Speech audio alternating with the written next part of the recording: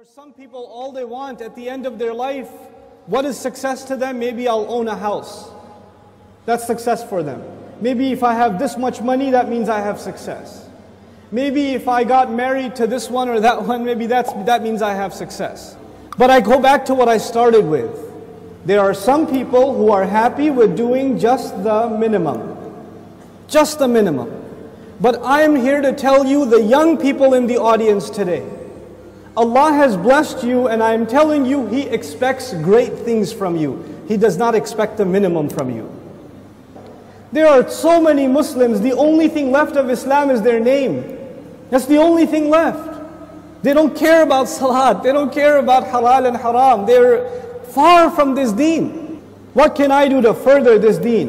What can I do to, I shouldn't just be happy that so many people come and attend Jumu'ah. Does that mean everybody's heart is clean? Does that mean that we don't need any more reminder? Is that what that means? Or are there evils in our society? Are there youth that are turning towards drugs? Are there young people that are just living their life for no purpose? All they do is play video games and watch movies and go to sleep. And if you ask them for a purpose, they say, I want to graduate and get a job. Is that a goal? Get a job? Allah gave us such higher goals. Your job itself is a means to a higher end. But you know what? We are living in strange times. The people who need the da'wah the most today are the Muslims themselves. But even if you get a good job, but you don't do your job. You got the job, but you show up late every day. You got the job, but you don't finish any projects. You're sitting there at the desk wasting your time. You're going to lose that job. Somebody else will come and do it for you. You will not keep that job even if you qualified. Qualifications are not enough. You have to do the work. Allah Azza wa Jal is giving all of us, He's already qualified us. We are people of La ilaha illallah. We are already qualified. But that doesn't mean we're doing the work. If we don't do the work, if we don't concern ourselves, if we don't care, then you know what's going to happen. إِن تَتَوَلَّوْا يَسْتَبْدِلْ قَوْمًا غَيْرَكُمْ ثُمَّ لَا يَكُونُوا أَمْثَالَكُمْ. You turn away and Allah will replace you with a nation other than yourselves, and they will not be like you. They will not be lazy like you.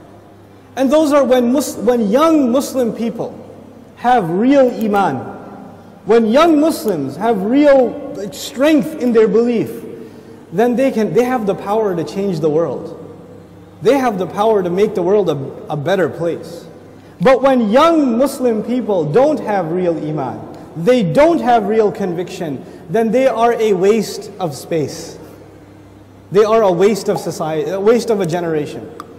The only thing in their life, the most important thing in their life is, when is the next movie coming out? The most important thing is, when is the next iPhone coming out? The next most important thing is, man, I wish I had that car. That's it.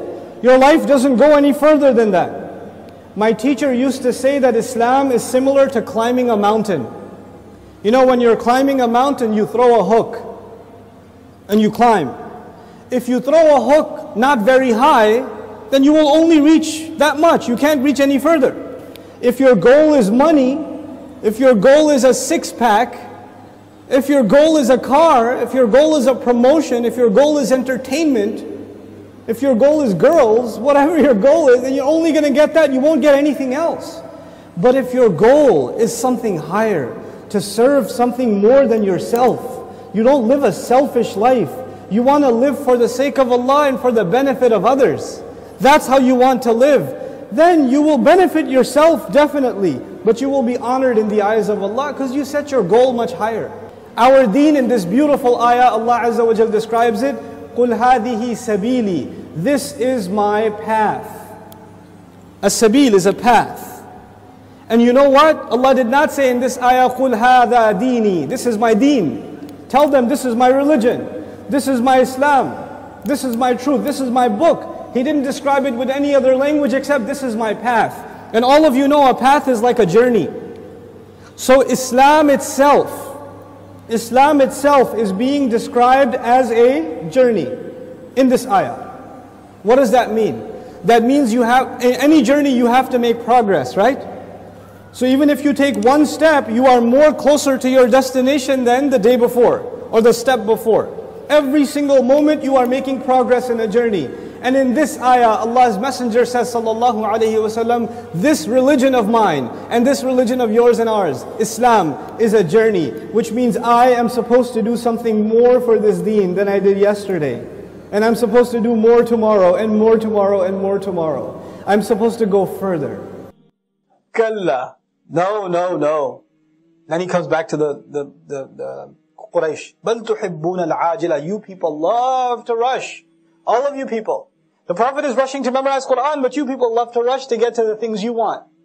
These petty temptations of yours. وَتَذَرُونَ الْآخِرَةِ. And you cast away the akhirah.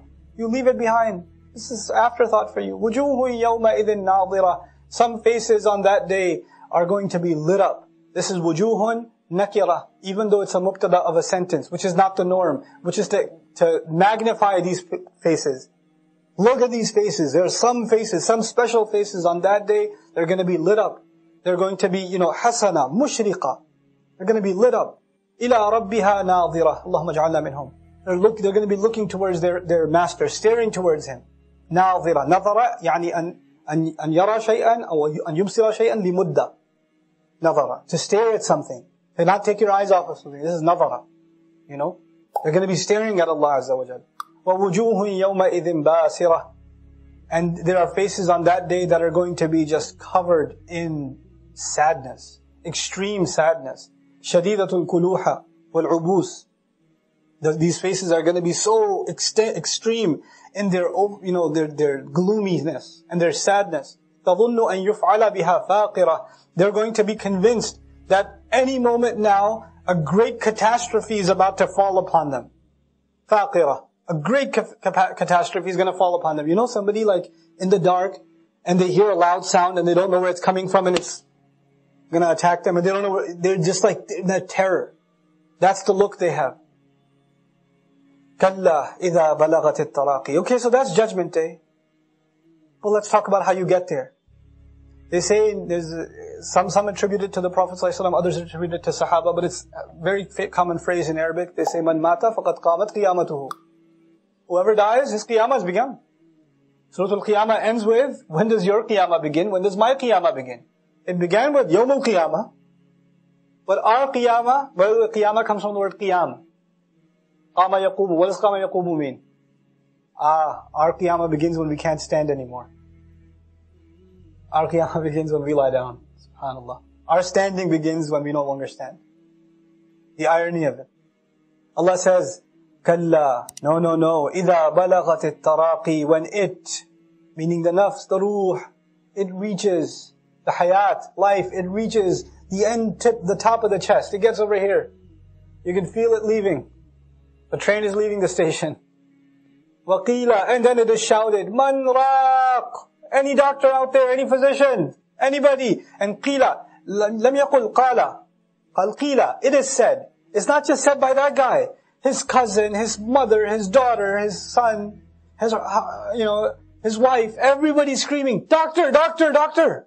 وَظَنَّ. And he came to realize, it settled in on him, أَنَّهُ الْفِرَاقِ. It's time to part.